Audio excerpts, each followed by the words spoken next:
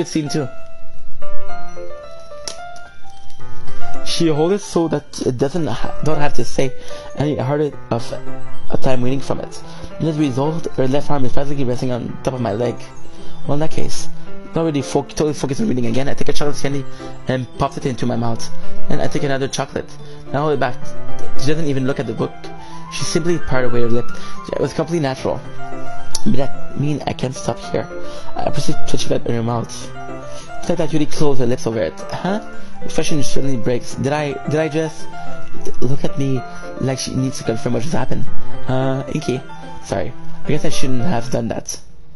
Try to breathe heavily. I can't. Inky.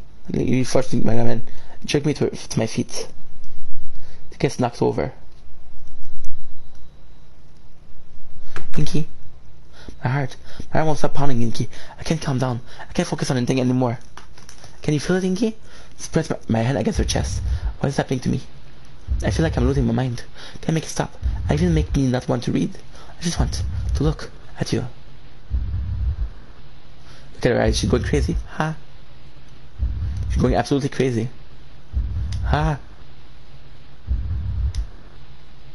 Ha. It's time to short poems. You ruined a good moment, Monica. And she knows she chose not to care.